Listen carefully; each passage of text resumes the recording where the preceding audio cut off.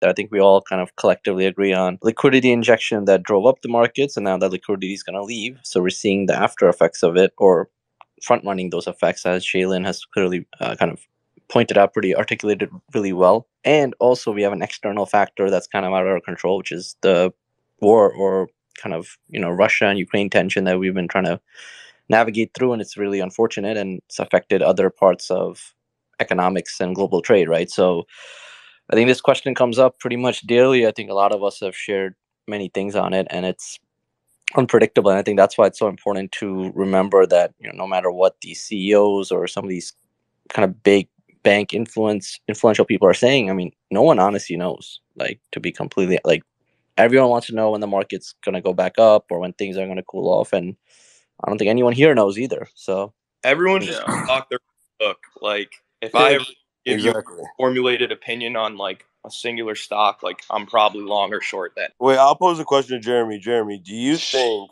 if food inflation stays sticky, let's just say food inflation stays sticky through 2024, do you think the market could still do a reversal and retest all-time highs despite that, if everything else cools off? Well, first of all, on a near-term perspective for inflation, I think a lot of the port congestion that we're going to see, hit the LA ports coming out of China now that they're, close to getting back to a full reopening.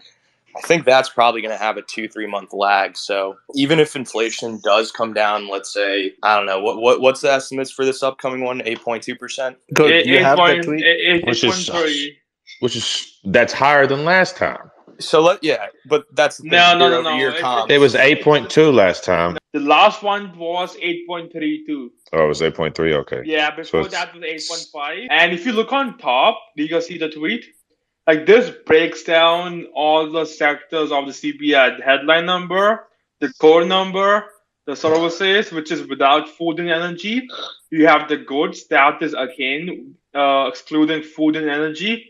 Then you have the food, and then you have the energy numbers on top. So regardless, this comes back to my point. The year-over-year comps are going to be elevated, so you'll have economists come out and say that inflation is peaking. But as I mentioned earlier, with the supply constraints that did stem from these China lockdowns, I think any cooling in inflation is probably going to come from signs of demand destruction, whether that's from the lower end consumer.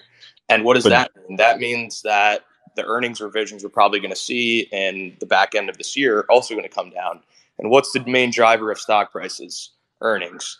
So that's kind of like the conundrum we're in here, that the reasons that inflation might be coming down might not just be because, overall, the supply side is overall, cooling to an extent where we can be moving forward back towards that 2% inflation target. It's probably going to be more from the demand side, and that's going to be reflected in companies' earnings. That's why I'm a bit skeptical on the short-term horizon. But there's another point I need to bring up here, and it's like, I'd like to say something. I don't think inflation has reached its peak, because I think gas is going to rise the rest of the summer, and so that's going to keep inflation maybe artificially propped up if everything else drops. I think when we talk about prices, we usually talk about core, but that's exactly. Yeah, exactly. So that's what I'm referring to. Right? I could see inflation reaching 9% by July. I don't know if the core print were to miss the upside, on Friday, then that would be overall extremely bearish for equities. I don't necessarily think that's going to happen, because I do think we're seeing some components of demand destruction come in, whether that's from exogenous effects, from elevated gas prices, whether that would be, LNG or oil. But regardless, back to my original point, I think we're going through this period of rampant deglobalization, and you can see that in multiple, parts of the world right now. You have China being extremely wishy-washy about, where their intentions are, about, how they're necessarily running their economy. They kind of have all these large tech corporations, if you're like a finger puppet at a show, by the string. And then add on to that, OPEC's whole, viewpoints on when they want to pump production. They went through the entire the COVID lockdowns really brought things to perspective of, how they have to act moving forward. So I'm just interested to see whether there's kind of this, new inflationary target that the United States might be dealing with moving forward. But obviously demand is going to be the thing that needs to be watched here, and it probably will reach a point where, you know, the supply demand imbalances should equalize to an extent where we might get towards that target, but I'm not necessarily sure if that comes within the next year and a half, kind of to your point of like the mid-summer rally, Stock Doc. I was saying earlier that there's been overinvestment, which is a deflationary force for what it's worth. Like there are too many software startups, there are too many blockchains, and there are too many biotech companies. There was a biotech company that got acquired for $4 billion the other day, and the kind of cancer they're targeting is very small, and there are like 6 other companies that have the same drug. So like ultimately, I think there's room for a few of them, but you've seen a lot of like VC rounds that are really big in the last sort of 12 to 24 months, exempting the last 3 to 6 months, of course. And so when I started my last drug company, we had a $90 million Series A, which was one of the biggest ever at the time, and that was 2015. And then, you know, since then, you know, there have been 100, 200, $300 million Series A's, which is crazy. For a brand new company to raise $300 million doesn't make a lot of sense. And no company like that is worth $1 billion that just started. You know, it doesn't make any sense. So we're getting the reckoning right now. And I think those that raised the capital are smart, right? They raised a lot of money at a really high price, and they're going to sort of stick it out for the inevitable reckoning that's going to be tough, where you can't raise money under any circumstance. If you remember 07, 08, and 09, capital markets were closed. There was no way to raise money unless, I mean, even the most high quality companies couldn't raise money or do debt offerings. So yeah, Facebook actually had a down round then too. Yeah, that's really wild. I didn't know they had a down round. Yeah, they actually went down, I think, from 15 billion to 10 billion. TPTX got acquired. Turning Point Therapeutics. So yeah, really, really wild kind of turn of events there. I think Bristol Myers probably overpaid, but regardless, point is there's there was an oversupply of capital in biotech, and I think we're sort of seeing a little bit of that too. So I don't.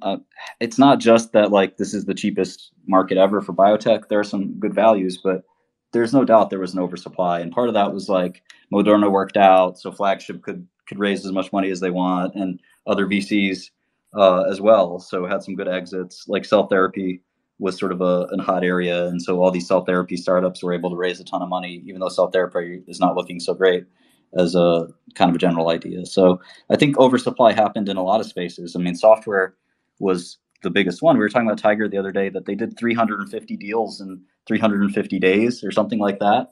I don't know. They deployed a record amount of capital the first half of this year. I think they raised like an insane amount, and they deployed, I think, like 70-80% of it. Yeah, I mean, it's hard. I mean, if you've ever invested in privates, I think to do it right, it's really hard. Like you have to meet the people. You really have to sort of get to know them. You're making a big commitment when you invest in a private company because the risks are just so much higher. You can't just wake up one day and press the sell button. And you require an exit, right? You require some kind of IPO situation to get out of your investment. So to make several hundred of those investments in just as many days, I mean, how much due diligence can you really do? It's a really, really tricky, kind of thing to get into these companies. Now, software is a great place, the wind's at your back, right? But it's still like, doesn't mean, everything you touch in software is going to work out. And I think to the extent you have, 30 or 40 companies chasing the same exact idea, that's probably not a good thing either. Not every one of those companies is going to do a round at 500 million or $1 billion pre, raise 100 or 200 and make it out with a positive return. I think almost all of them will go bankrupt. And business cycle is back. I mean, that's basically it, right? The business cycle has not been abstracted away. It's been 14 years without a business cycle. The business cycle has been up. So now we're seeing the other side of it. Yeah, I think you're spot on the software piece specifically. I forget the stat I was reading, but the amount of companies that actually generate a 1 billion IRR versus the amount that are valued in the billions is actually pretty crazy, the divergence there. And like, you're also right about the private markets because they usually get hit last. So a lot of these companies that kind of propped up their value, I mean, props to them, but they're also going to have to manage that cash because you have to expect no infusion of capital in the next 12 to 18 months, most likely. And also the point you mentioned about chasing the same names, only the best companies may be able to raise. And I think I was reading, I'm pretty sure this is right. Coinbase is like, for example, valued less than it was in their last round, right? So whichever round they had last. I'm sure many other public companies are kind of having that pressure. So if there's no exit point, rescinding job offers as well. Yep, rescinding job offers. They were part of the hiring freeze. It's crazy, by the way, what I read on the job offers piece, because a lot of those students that were on the H-1Bs and didn't accept other offers, and I'm sure this affects other companies as well, but it's just insane what's going on. And I think to Jeremy's point earlier, you're going to see a lot of this come out later in the year, where you have these type of effects hit companies as we kind of see the markets cool off. Like, for example, hiring and decelerating in that is one of the biggest things, right? So that affects kind of macroeconomic pressure, and you're continuously seeing more and more of that. And I think it's only going to increase, if I'm not wrong. I mean, Microsoft already revised its guidance last week, which was kind of crazy. It didn't even drop in Snapchat. Well, what was that tweet that you put out? That was really funny. Theoretically, that was an FX move, right? But yeah, no, for sure. I think I do think we're going to get downward revisions. I mean, and a lot of them.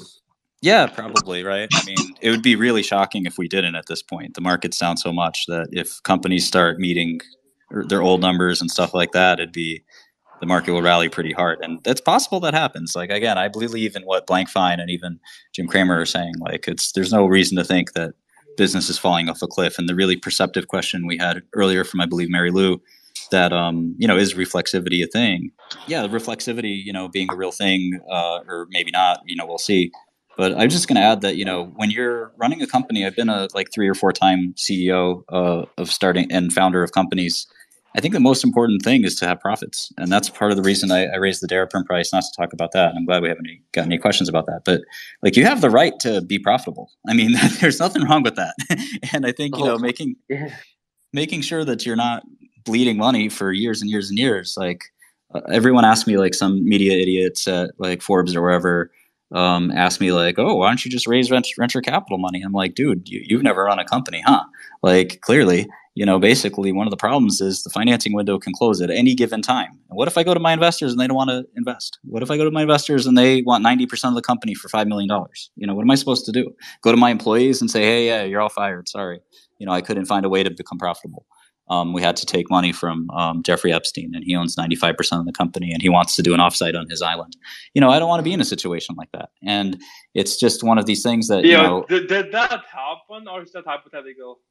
No, that was a hypothetical. But, the point is, I was just talking to a founder who took money from Sequoia earlier, and he was like, yeah, it sucked. I really had a bad experience. I don't want to do a startup again because it was so bad and painful. And, unless you've built a company yourself, I wouldn't go around saying, oh yeah, just raise 50 million from a consortium of VCs. It's pulling teeth. It's not easy. Bad and painful in what sense, Enrique? Well, I don't want to belabor the Sequoia thing. He was introspective about it. They're a great firm, don't get me wrong. Yeah, obviously.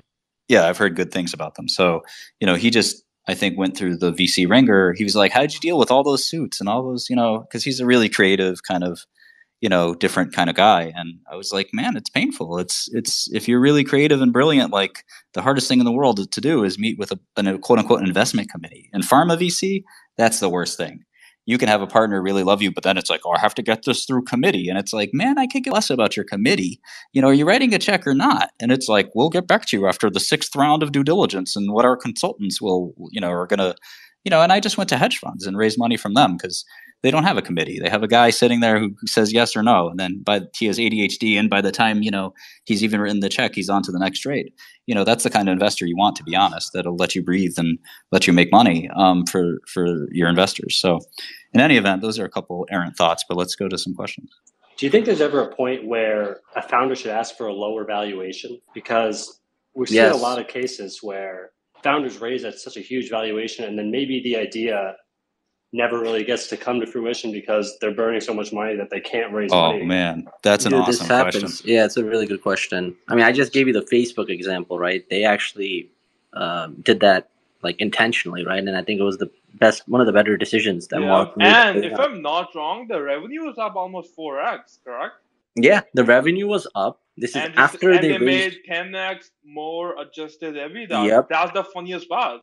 No, but in all seriousness, one of the other things is the stock market. So when your stock goes up enough, I've never met a CEO that, other than maybe Elon Musk, who said, oh, my stock's up too much. Everyone else is sort of oh yeah, our stock's a good buy. And it's like, well, you told me it was a good buy at 10. It's still a good buy at 30. And now it's still a good buy at 50. And you haven't changed anything. Like, why is it still a good buy? And it's because CEOs aren't financial people. And I think that's like very clear in most cases. Operators are not financial people. And that's why Berkshire is the only company that invests its balance sheet. And I actually had a lot of controversy with some of my old boards because we would take the cash flow from our pharmaceutical business and invest it. And it was really in pharmaceutical companies, and our returns were spectacular, and I got a lot of criticism. If you want to look at one example, I bought a good percentage, more than 5%, maybe more than 10% of a company called 𝗕𝗢𝗢𝗢𝗧𝗓 when it was a $60 million market cap. Now it's over $1 billion market cap. When I left the company I'm talking about, they dumped all the 𝗕𝗢𝗢𝗢𝗓 stock for 60 million market cap because they said, well, we're a drug company, so we shouldn't be investing.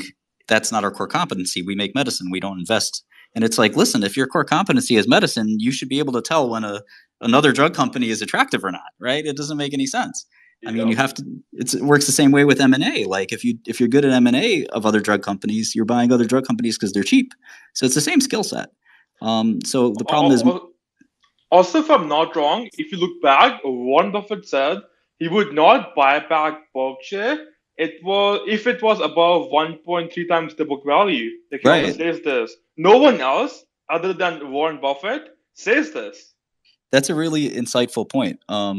You have a lot of insight for a lot of the stuff you've been saying. I never heard of you before, but you have a tremendous amount of insight on these things. So the funny thing is, corporate buybacks are often like some of the worst timed purchases. Like companies are buying back. If you're buying cheap stock, I love that. But if you buy a stock that's 100 times earnings, deploy that capital somewhere else. Like Upstart, why are you buying back equity? Deploy the capital and you're in business. Companies like Intel that are cheap, buy their stock. I love that. I love be long the company. But if Tesla does a buyback, they're wasting the capital. Yeah, in fact, you should be doing the opposite. When your stock's up a lot, you should do a secondary. Yep. And that's you can't short your own stock. Raise more capital, exactly. Exactly. Like, look at AMD and Nvidia. Did Shopify raise more? Because Toby was very cocky last year too. They did raise a round once, but he got way too cocky. He was super cocky, and then now he's calling out Wall Street analysts. Exactly, that's what happened. But same as DraftKings, the CEO dumped $500 million of his equity, and a month ago he says, "My end goal is to make everyone regret who sold my stock." My first question was, they might go to zero. My first question was, you yourself sold $500 million of your equity, and you're calling people out who sold your stock? That makes zero sense. That's not your job. Exactly. Lead by example. Yeah, I think we saw the same thing happen with AMC, right? Exactly. The CEO and CFO sold all their shares. Doesn't Stock Talk, isn't he long AMC or something? You commonly, see vanity as a driving factor of value within NFTs. Bored Ape Yacht Club currently often is an example of that. How do you view the rise of free minting versus what you used to see with things like Bored Ape Yacht Club in terms of the NFT community? The free mints seem to be driving a lot of community involvement. It seems to nurture a lot more genuine, active involvement in the community. Do you think that that's important, or do you think that art or utility is more important? It sounds like you have an opinion more than a question, but I will say it depends. Yeah. No, it's okay. It sounds like I think it depends on the situation, right? I mean, I think it's a cool thing to raise money for a great project using the mechanism, right? But I think at the same time, like, you want to encourage accessibility too. So it's and again, I also have serious questions about the viability of the medium and the sector anyway, right? So I think like art's a weird space. Like artists aren't supposed to be famous in their time. If you look at Van Gogh or others, artists aren't supposed to kind of be famous in their time. Some artists are obviously, but it's hard to do because time's supposed to be the judge of art's quality. So the idea that like the price of an NFT can vary by 100x within 2 weeks is sort of a testament to speculation, maybe more than and tulip bulbism, I think, or tulipism, more than it is art quality. Because art, as a collector of fine art, I could tell you that, you know, prices don't change that much. You know, in a really bubblicious environment, the price of a painting could double, maybe triple, right? So what we're seeing right now isn't art, I don't think, because if you take Bored Apes as a collection, right, you're talking about $2 billion. There is no artwork by Da Vinci or by Dali or by anyone that has ever sold for that much, right? Da Vinci's Salvador de Mundi, savior of the world, if you will, $450 million, purchased by Mohammed bin Salman, and sort of an ultimate kind of like brag purchase, right? Probably beat out Bill Gates or one or two other people for that purchase. And that we probably will see, like if the Mona Lisa were on sale, it probably eclipsed several $billion. Same thing with Da Vinci's other masterpiece, The Last Supper. So there are some priceless works of art. And Bored Ape Yacht Club is apparently more priceless. So to me, that's like, you know, really kind of ridiculous. You could argue it's one piece of art, or you could argue it's 10,000 pieces of art. I would strongly argue it's one piece of art. You know, and ultimately there is fabulous modern art. I do think people produce some of that. Jeff Koons is obviously a very formidable artist that prices of his work are enormous. Even Andy Warhol recently sold for a lot. But to me, I don't think the NFTs belong in the same even discussion, quite frankly, other than perhaps Beeple, who is really a bona fide artist. So to me, I think like the good thing about this stuff is the community, right? Is all the kind of like collaboration and stuff like that. But I think it's fairly ugly when you look at kind of the rug pulling and the kind of derivativeness of every project and things like that. So I'd encourage the sort of free mints for most of the stuff that doesn't require work. But if you want to build a real ecosystem and a real kind of, you know, I don't know, sort of more robust sort of project, I don't see anything wrong with picking a market, you know, letting the market determine your price or picking your own price. Because ultimately, you know, the market will clear one way or the other, right? Like Enrique was saying, like the NFT sector is really in a weird kind of perverted space right now where it's really not about the art, and it's more about people gambling right now, to be honest with you, because most people are just in NFTs to make money. That's just the sad fact about it right now, and it's not really about the art. With the free mints and stuff like that, it's just, I don't know. I have my own strong opinions on that, but also I'm a firm believer in under promising and over delivering, which is not going to be the overhyped projects. If you see a lot of the overhyped projects right now, they're all pretty much flopping, and people are just going to like the antithesis of like what has been like the mainstream. So like the Goblins take off because it's so bad, it's good. And people are just really like grasping at straws right here in the NFT space. But there's a lot of innovation to be had. But like Enrique said earlier, it's just flooded with the same 10K PFP collections that people are just kind of getting tired of.